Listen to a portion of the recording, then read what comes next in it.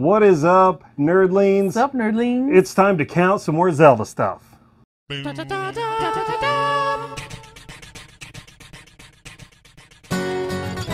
Hey, welcome back to this ridiculously long-running series where we are slowly seeing if we have 1,000 items in our Zelda collection.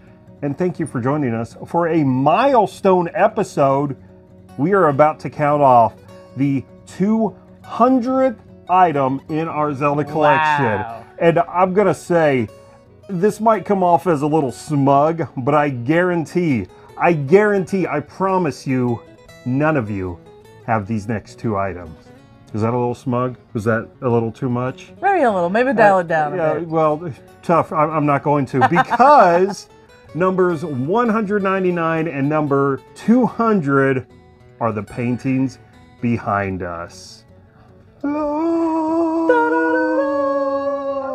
Look at how amazing these are. I really do enjoy having these super unique custom art pieces as part of our game room. Now, the first one that I got is this fantastic Link to the Past piece by none other than Russ Lyman. Well, now I just gotta ship this bad boy out. Whoa! Whoa! What is this? Oh, it's from Russ Lyman. Hey, cool! So on the back of Russ's, we just have the date. 1/2019. Wow, we've had this one for a while. We have. And then he did sign the front of it for us, so thank you for that, Russ. I actually traded him something for it. He was looking for a box to complete one of his favorite games, and he offered to do a painting and trade. I was like, all right, cool. That's great. Pink sure. hair and all. And yeah, I was not expecting such an awesome piece. Speaking of, let's go ahead and throw it over to Russ. Oh, hey, what's up, Tom and Lacey? Yes, I totally remember painting the Zelda picture for you guys. I definitely enjoy myself doing some pixel painting. I often don't have time to always do it, but it's a fun experience. I toyed around with doing a live stream of it. Some of the pixel paintings can be a lot easier depending how big your pixels are, right? That make up the picture. This piece here, what I wanted to get done with, the pixels had to be fairly small, and I had to grid the canvas. That's how you kind of start out with the pixel painting. You map out how big your pixels need to be, and I'm using a sheetrock ruler, essentially, similar to something like this here. Something like this, I can use this one as well. You have this nice straight edge here, so you'll put it onto the canvas and then mark your lines up and down and then do it sideways, so you have a huge grid of pixels. And then you can take your reference photo, count over, okay, 7 over is green, 9 over is black. Usually I try to do the black first, like the outline of the shape. And I had the inspiration photo was a poster, like I said, from Link to the Past, where the Master Sword was in the Lost Woods. I thought that's an iconic scene, and it would look awesome on a painting. And I had some references, but a lot of it I just kind of went off the grid with all the vine work that was in there, showing like the trees and the bushes and stuff like that. You just kind of let it flow when I was painting. And this shade of green, a little bit of this shade of green here, and I think it came together pretty well. The main pieces you want to get, make sure Link looks good, the sword, and then my last bit was this shining light that was coming through the trees and how to achieve that, because I couldn't just do yellow, right? Because you want to see the trees behind it. It has to be this translucent feeling with the picture there. So I watered down a lot of the paint. I had the regular scene, and then I was going over the top of that with a watered down paint, so you could still see the paint through that. But I think it turned out fine, that it's light coming through, shining down. And yeah, I had a good time painting that for sure. I made a speed painting video you can check out as well, and I've done a few other pixel paintings on there, but it all comes down to time. So many projects to do, so many videos to make.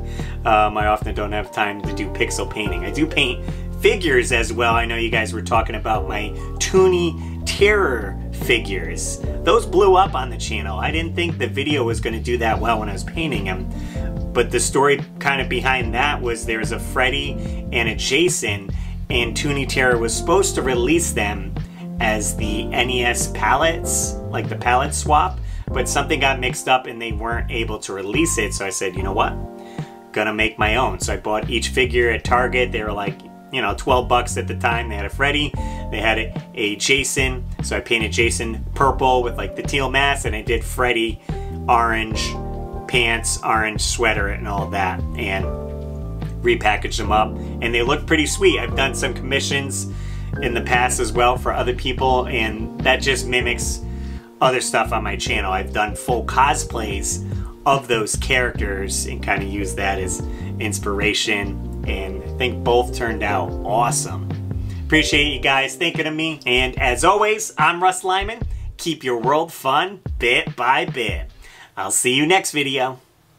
Oh, look at this. This is so awesome. That is amazing. Now, I am just a little teeny tiny bit of a Zelda fan. The next one is by Jen of Retro Rivals. Again, it was kind of a trade. I heard that they were looking for something.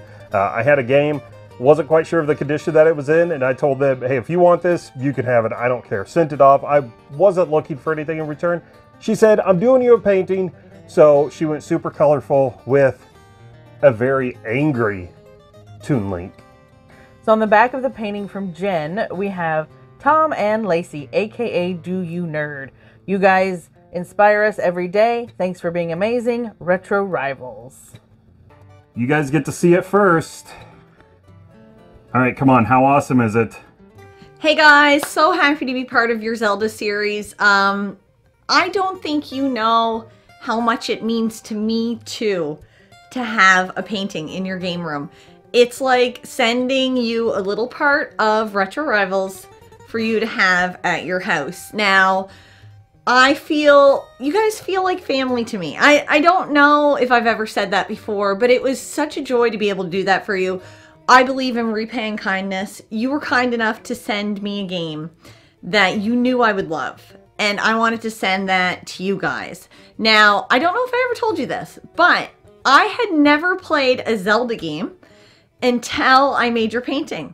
It's part of the reason I wanted to play it. The same happened with Steve Craig Retro Games, when I made him a BioShock painting.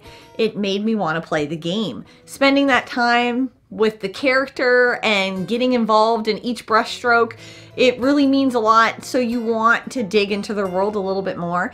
Now, I know this is supposed to be about the painting, and I wish I had more pictures and B-roll to show you from the paintings, but at that time I had done 6 paintings to send off to different people who had shown us kindness in just in our community, in our gaming community.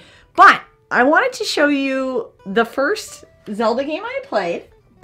We are lucky enough to own it, CIB, Link to the Past, and also something that's really special in our game room. I know it's not everybody's favorite. Adventures of Link, The Adventure of Link, and it's Zelda 2. Now, it is a Canadian variant. It has the French and English seal on it, and it's black label sealed. So this is unopened. We're not sealed collectors, but in this case, it's a little piece of history that we want to keep in our game collection completely intact. I love you guys both so much. I support this series.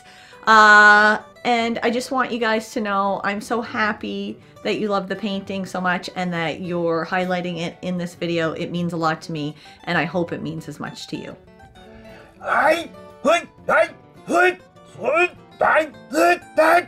You know, you can just take the rupee out of the jar. Witchcraft. Well, there you have it, nerdlings. Some awesome, super unique Zelda pieces to add to the collection that nobody else has. And that's pretty cool to say. And they're from some of our YouTube buddies, no less. They are so cool. We absolutely love having them hanging up here in the game room, in the collection where they are safe. Now, let's put the pressure on Lady Lacey. Which one is your favorite? They're so different, though. I can't decide. It's like choosing between your favorite children, and we all know nobody has a favorite child. Nerdlings, please leave some comments down below on what you think of these fun art pieces. Stay tuned. We swear we're still counting down the Zelda stuff. We are going to get to 1,000. I know we're going to make it. it'll just take a long time. And of course, not that they need it, awesome channels, super huge in their own spaces, but there are links to both Russ Lyman and the Retro Rivals in the description down below. All right, well, I'm going to go probably do some stick figures with like a triangle, so you know it's Link. That's the best I got. I'm gonna go figure out what else we can trade for more art. Bye, Nerdlings. Bye, Nerdlings. Look at how amazing these is. These is awesome. How amazing these is. You English speak good. It's crooked. It's still crooked. It's still crooked? It's still crooked. We gotta keep saying it.